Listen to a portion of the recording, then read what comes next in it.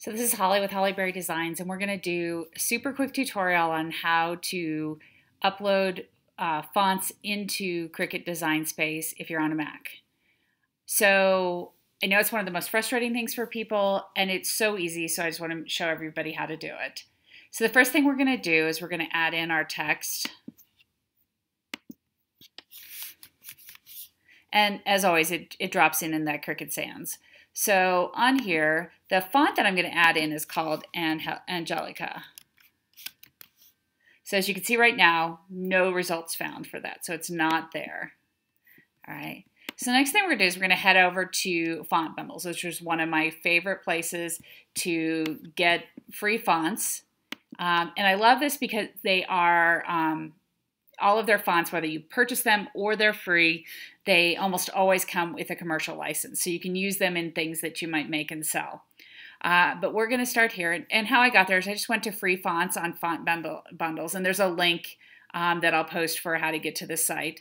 But we're going to go to Angelica and we're going to do free there. And we're going to download this real quick. All right.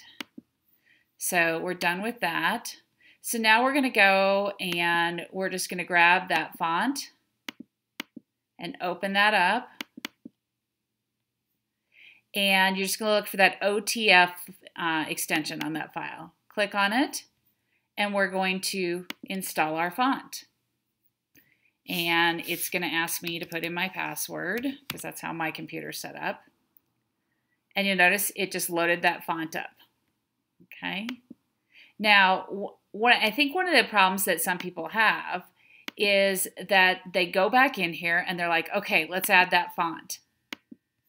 Guess what? It's still not there. And that frustrates people. Super, super easy. All we're going to do, just need to have another site up so I can close this one down. All we're going to do is reload Cricut Design Space.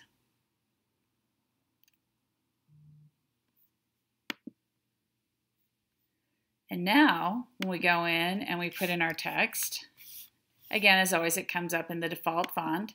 But now we can go in here, and there's our font. And that's how easy it is to use. So hopefully that helps out a little bit. Everybody have a great day.